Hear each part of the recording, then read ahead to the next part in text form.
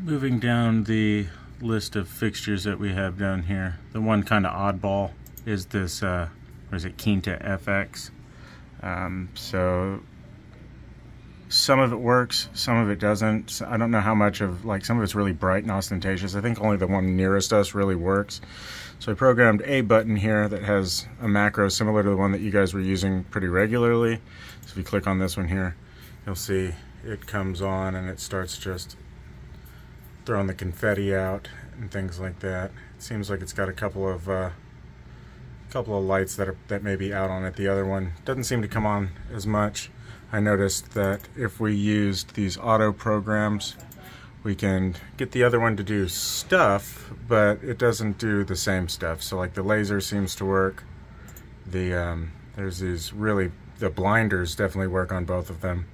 I don't know how often you plan on using those, but like I said, if you want to, and I'll go over it one more time, if you want to make one of these a button, we will just select something that we like these lights to do. Like here's, I guess, the one that had the blinders coming out. So once we've selected something, we'll just call this one macro 2, I guess. And then we'll go up to new scene under button. So go to new scene here. And then we'll come over to the keyboard and type in macro 2. And macro 2, you can see as you see now. So then we'll come down here and hit OK.